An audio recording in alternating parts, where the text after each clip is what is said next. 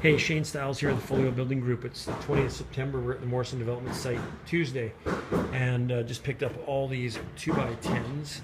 There's 8-footers, 10-footers, and 12-footers. Those will get sandwiched together to use as some structural members in some of these ceilings and over the top of the deck.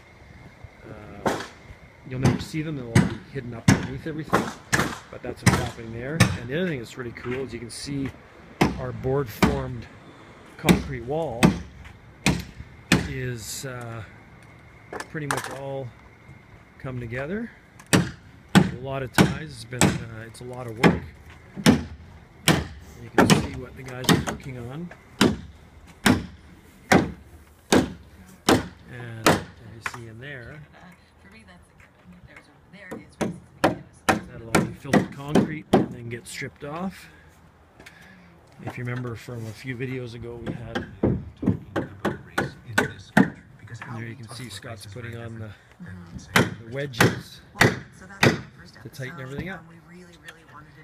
Tomorrow concrete arrives. We've got 9 meters of concrete, 25 MPa for the garage walls, garage footing walls, and we've got well, it's about 2.8 meters. We ordered 3 for this wall of 30 MPa architectural concrete with plasticizer added to it. So we'll start pouring this wall. If we have any left over from there, we'll put it into this wall and go from there. Okay, for Folio Building Group, it's Shane Stiles. Cheers.